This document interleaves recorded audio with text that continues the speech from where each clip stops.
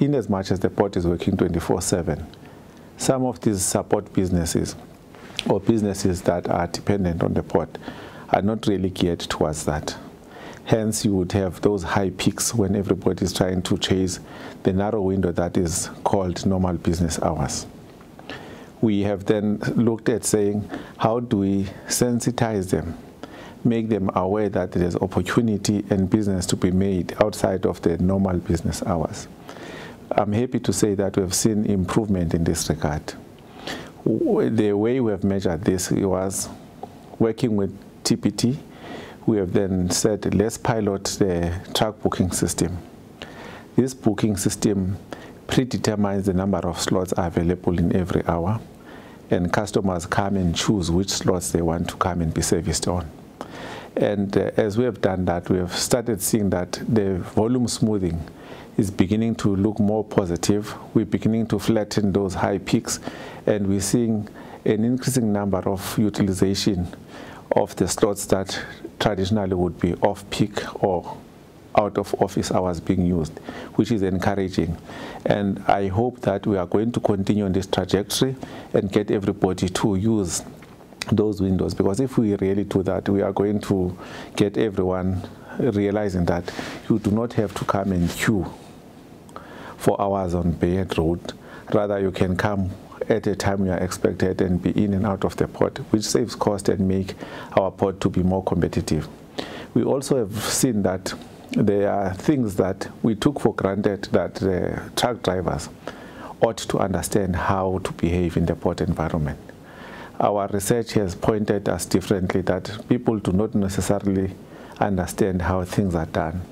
We have then developed an induction program that is targeted at bringing on board the truck drivers to take them through what we assume was common knowledge, where we're going to train them and make sure that they really understand how to behave in and around the port. Our Maritime School of Excellence has developed a program which we really feel is comprehensive enough to bring everyone who comes to the port on board for them to understand this. Sadly, we have not rolled this one out because of COVID-19 challenges. We had planned originally that we're going to put them in an auditorium for a day and have a session which would be interactive with them.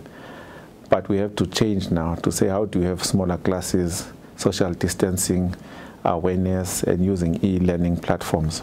So that has slightly fallen behind, but we are recovering by looking at using technology to reach out to those drivers. We also really want to build a positive and formidable relations with the truck association or transporters association. We are aware that there's in the main three groupings. You've got independent players who do not belong to any of these associations. We also have two big harbour carriers associations. We want to have an all-inclusive approach where we can tap into their own experiences and deal with their individual and collective anxiety to find ways of dealing with the situation.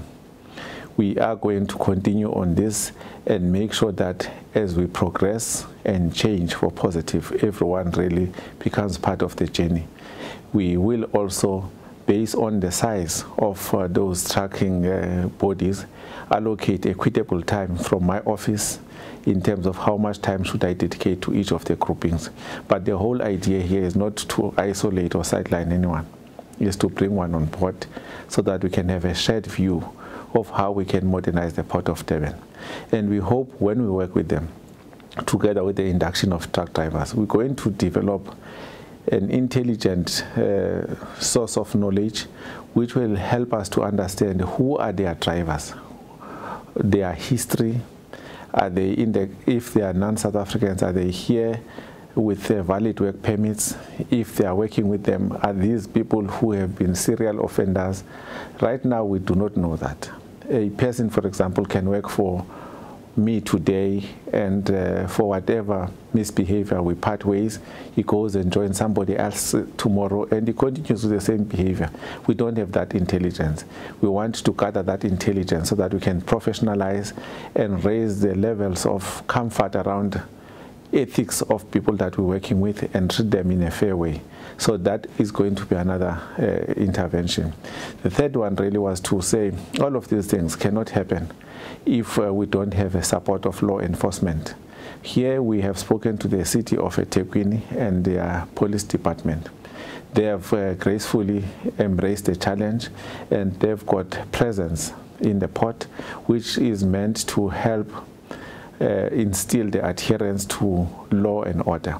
And we really hope that this is going to be seen as a positive sign, where we say we are not going to allow vehicles that ought not to be on the road to be coming to the port.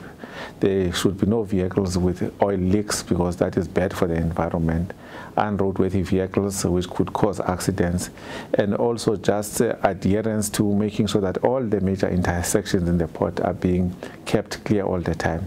Nobody should park where they are not supposed to park.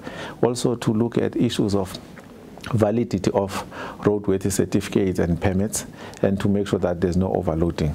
That is going to be another intervention. We have already started and we're seeing positive impact from that.